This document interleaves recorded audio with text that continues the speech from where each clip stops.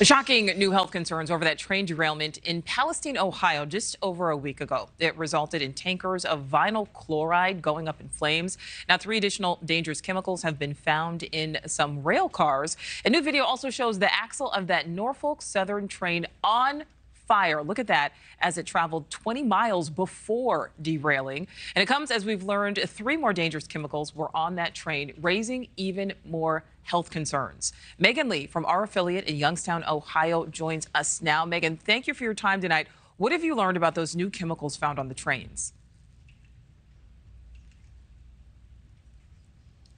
Nichole, we have learned that there were 3 new chemicals on that train, that Norfolk Southern train. Now, the U.S. Environmental Protection Agency actually sent a letter to Norfolk Southern with those chemicals. I mean, these chemicals are very worrisome to a specialist that we spoke to. He said that it's a known carcinogen. It can also cause, burning and itching of the skin.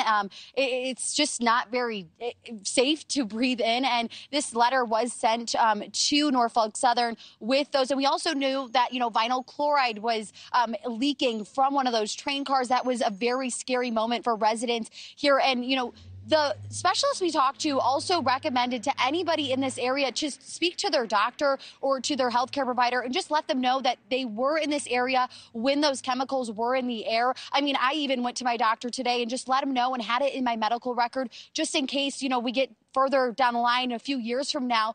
You never know what could happen. The specialist we spoke to said there's a lot of what ifs with this train derailment. Nichole? Well, Megan, that's really concerning. I mean, if a specialist is worried, how concerned are people there on the ground? Oh, Nichole, it's been sad, honestly, speaking with residents.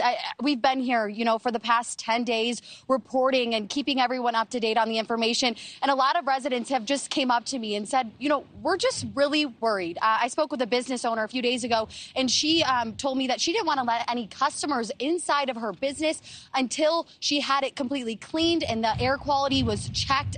That's what a lot of businesses and homes have been doing around here. And behind me is the school, and a lot of parents were concerned if it was even safe for their students to go back to school here. They're really worried, and I don't blame them. Yeah, very understandable there, Megan. What about state and local leaders? What are they saying? What are they doing? Yes, Bill Johnson was actually here this afternoon. I wasn't able to attend that meeting, but one of our anchors did. And he tells me he kind of spoke about FEMA. He said it's too soon to get that. And if anything, any funding were to come to this area, it would have to go through the governor with FEMA. And then he said it's too early to ask for legislation. A lot of people here in East Palestine are concerned with the trains coming through their town. I mean, those trains were up and running that night when the emergency evacuation order was lifted. They're just concerned that trains are coming through here. But he said that it's too early to ask for legislation to make trains safer. That was one of his big talking points. And he wants to wait till we see the final report about, the axle malfunction that we heard about. I know the NTSB is investigating that. We will be getting a report in a few weeks on that. But again, he said it's too early to say if we can have any legislation that would make trains safer. Yeah, and Megan talking about Congressman Bill Johnson there. Megan Lee reporting for us out of Youngstown, Ohio. Thank you so much. Thank you for watching. Go to newsnationnow.com to find NewsNation on your television provider. And don't forget to click the red subscribe button below to get more of NewsNation's fact-driven, unbiased coverage.